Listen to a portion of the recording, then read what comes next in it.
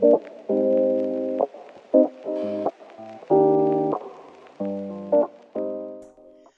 most recent project is Liverpool City Region High Demand Density. Can you tell us more about this project? How does Weaver Labs contribute to showcasing the power of 5G in high-density areas?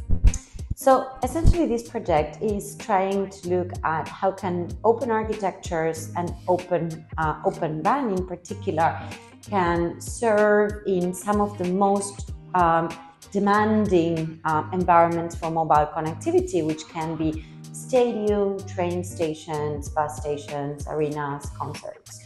So what this project does, it looks at several areas of Liverpool that satisfy as high density, so a lot of people connecting to the network and stressing the network with a lot of demand in video transmission, multiple calls. Hasn't it happened to you that sometimes you go to a concert or you are in the middle of a parade in London and you just don't have access to connectivity?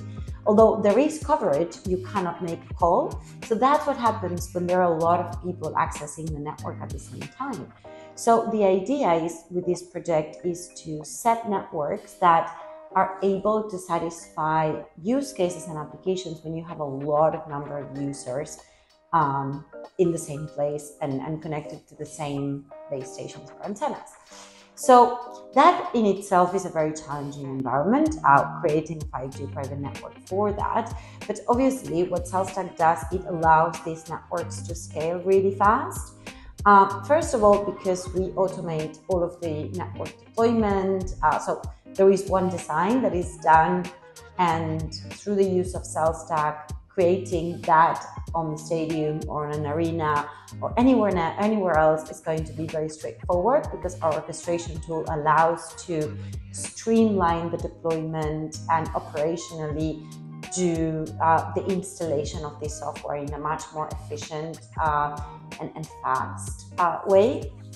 And the other element is that these stadiums and these venues would like for mobile network operators or other to use this infrastructure to serve their users.